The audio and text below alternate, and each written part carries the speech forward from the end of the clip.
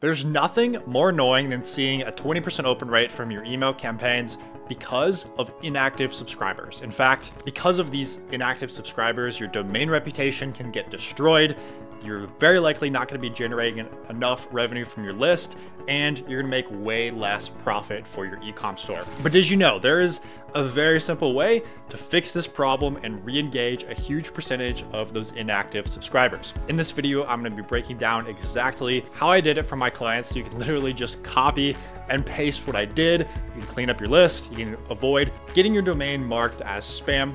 Because look, we recently just put in this exact same system for one of our clients in the personal care niche, and they added 58K in new monthly revenue from their email list in just 8 months of working with us. And we just had another client, Garage Tech, increase their revenue by 43% in just 4 months of working with us. And a massive part of those two strategies were re-engaging these inactive subscribers. So if you follow everything that I lay out for you in this video, you'll very likely be able to achieve similar results. So today I'm going to be covering what exactly is inactivity, because most people get this completely wrong. Number 2, creating segments. Number 3, sending re-engagement emails. Most people never do this. Number 4, exporting your inactive list and deleting inactive subscribers. Number 5, setting up a flow automation to help with future inactivity. And number 6, the right and wrong way to clean your list.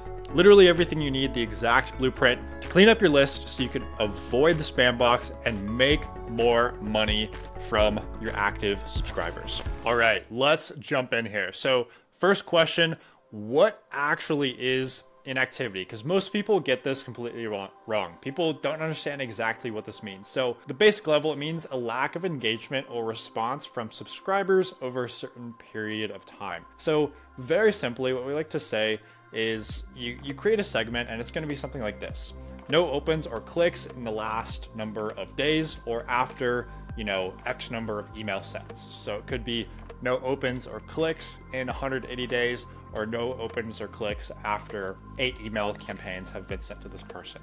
Really, there's not a lot of metrics that you can use besides open and clicks to really see if people are engaging. Besides, opens and clicks are really to deal with the emails themselves. And then on the site, on your Shopify site, or on your WooCommerce site, or your Magento or whatever site, there's a couple different metrics that you can see here that tell if there's recent activity. So active on site, viewed product, added to cart, checkout started, and placed order. That's really the funnel that people go through. So you can clearly see when people are not going through these metrics. So if none of these metrics are firing, they're not opening or clicking any emails, and they're not active on the site, they're not adding things to their cart, that means that we should suppress them from Klaviyo. We don't really want to continue to send emails that are never going to get opened or clicked, or never going to lead to any sort of conversion like this on the site. Now, thing is, why does this actually matter? Who cares about these inactive profiles? A couple things here. Very likely could be paying for those inactive profiles. So depending on your Klaviyo plan and when you bought Klaviyo, if you've bought it recently, you're gonna actually have to pay for those inactive profiles. It used to not be the case. I could go into a lot more depth on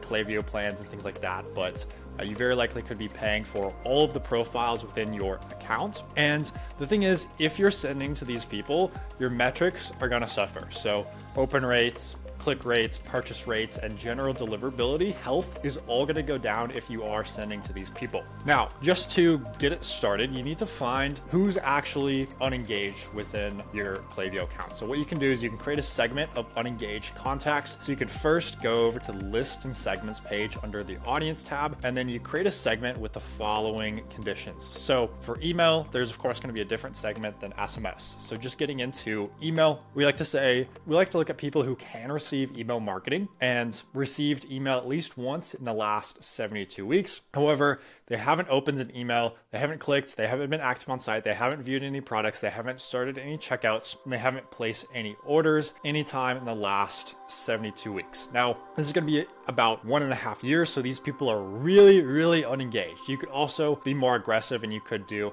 in the last 6 months, 8 months, 12 months, stuff like that. You can kind of play around and see where are the majority of my unengaged email subscribers. But these for sure are going to be people that if they haven't engaged with you in 1.5 years, they've gone through a Black Friday, they've gone through a Cyber Monday, they've gone through all your holidays, and nothing is appealing to them. So for sure, these guys are going to be unengaged. Now for SMS, there's not going to be the same exact metrics. We can do something like this here: can receive SMS marketing and has been created at least 60 days ago. We want to put this in here just because if someone just signed up to the email list, we don't want them in the unengaged. We want them to have at least 60 days of being on the list before we mark them as unengaged. And received SMS, we want that to be greater than 5 in the last 60 days. You can kind of adjust this up or down depending on how often you actually send SMS. And they want and clicked SMS 0 times in the last 60 days. So again, you can change this, you can change around these variables. You can change this to 90 days, do a 90-day unengaged segment, or received SMS is greater than a different number. It just really depends on exactly how often you're sending SMS. You can kind of adjust that up or down.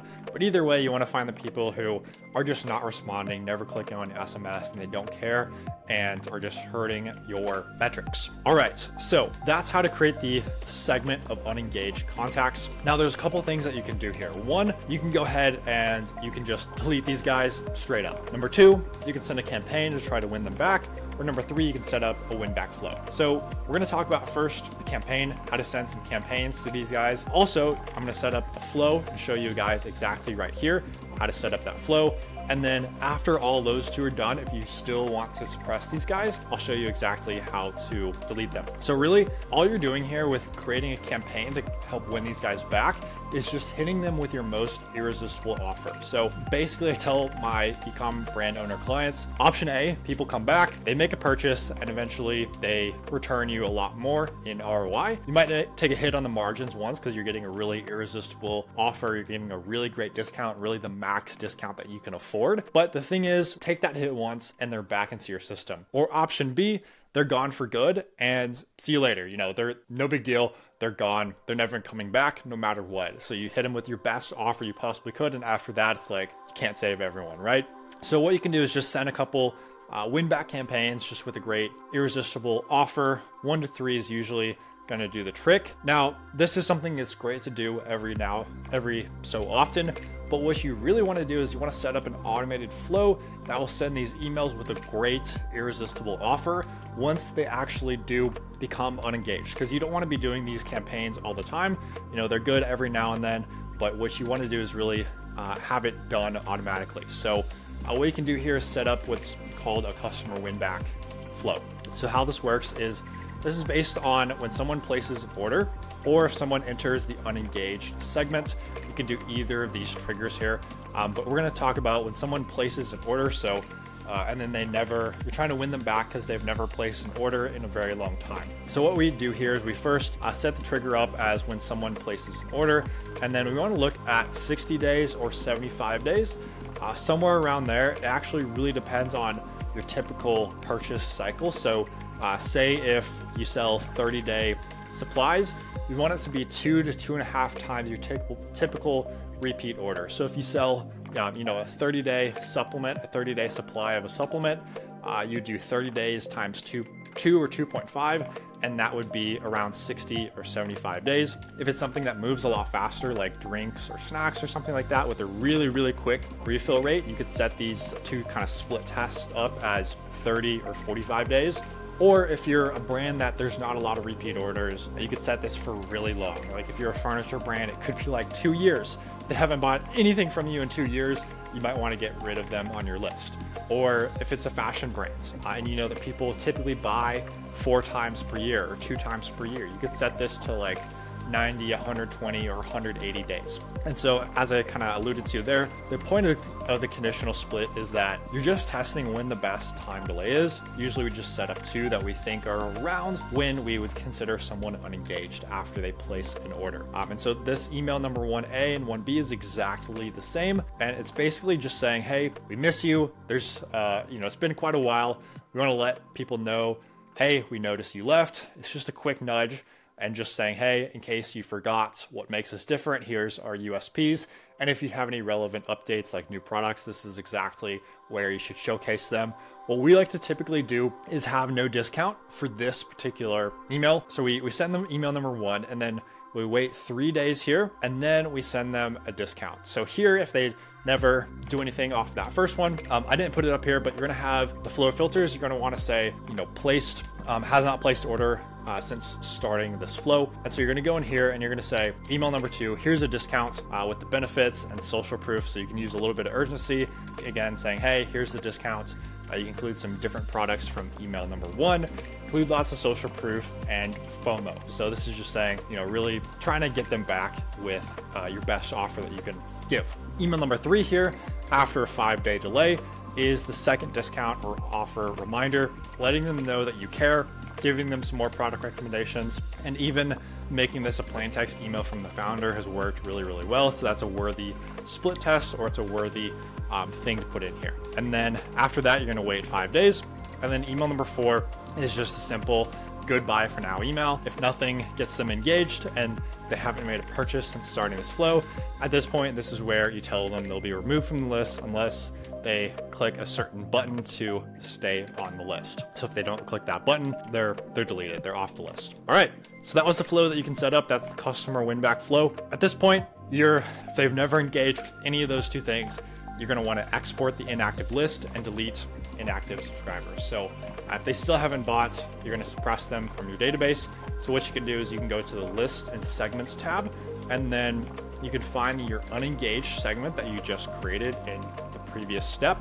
You're gonna click the 3 dots on the far right, so this guy right there, and then you just click Suppress Current Members to suppress everyone in that list or your segment. So I'll do a quick example here. Let's say you're inside your Klaviyo accounts, you see, okay, boom, unengaged profiles to suppress, person can't receive email marketing, but it's exactly as we said. They're not interested in anything in the last 72 weeks. We would go up to here, and then we would hit suppress current members and then bulk suppress. Super simple. And then in the future, what you can do is you want to always send campaigns to engaged segments only, not the entire list. So what you do is when you're sending campaigns, you don't want to send to just newsletter. You want to send it to, your 120 or 180 day engaged segment, just like this. So 2 examples here on screen. You can kind of pause this, but 90-day engaged because person can't receive marketing because they subscribed. Open or clicked is more than 0 in the last 90 days. Or you can also add those, added to cart, active on site, checkout started and placed order metrics to your 90-day engaged, just depending on personal preference. And then if you want to be safe, either way works. You can either, take your entire list and exclude unengaged people, or you can send just directly to engaged people. Either way works. I like to just do this so I can send to one segment and it automatically removes anyone who doesn't fit this engagement criteria. But also it works too. You can just not send to unengaged subscribers. Totally cool. It's the exact same thing. All right. I got a bunch of examples of customer win-back emails that I think are really going to be helpful for you to see what these look like. So as you can see, what happened? We missed you. Get back on track. We don't do this often. How's 10% off? We miss you. Here's 30% off your entire order. Here's kind of a fun, you can kind of read the copy here, a fun little PS line. But really you can kind of see here with these examples, you want to say, hey, I miss you. You signed up for the list to get this. Like, is that still true? Like, let's get back together. Fancy seeing you again. It's been a minute. Take X% off your next order with comeback 15, this is the last email that you'll ever see. We miss you. Hey, it's been a while. We miss you. This is kind of a fun one here. It's got a little flow chart, which I think is really, really cool. Kind of leads to some of these products. Hey, we need to talk. We used to be soulmates. We really miss you. And reasons to come back to the website. So yeah, those are just a few examples in our mini swipe file. And yeah, hope you got a ton of value out of what we just shared. All right, and that's exactly how I would remove an inactive subscriber from my email list with Klaviyo. Now, if you're an e-commerce brand owner watching this video and you're trying to do something like I just talked about, I hope you got a ton of value from this and you learned about not only the best way to remove inactive subscribers from your list, but also the best way to re-engage them and get them to buy your products. Now, I can't go into every single nitty-gritty in and out detail of how to run everything within your Klaviyo account, but luckily for you, I made a 26-minute long free YouTube video going exactly over the next step you need to take in order to get out of the spam box with your Klaviyo account or continue to stay out of it. So just hit that video on screen and I'll see you there.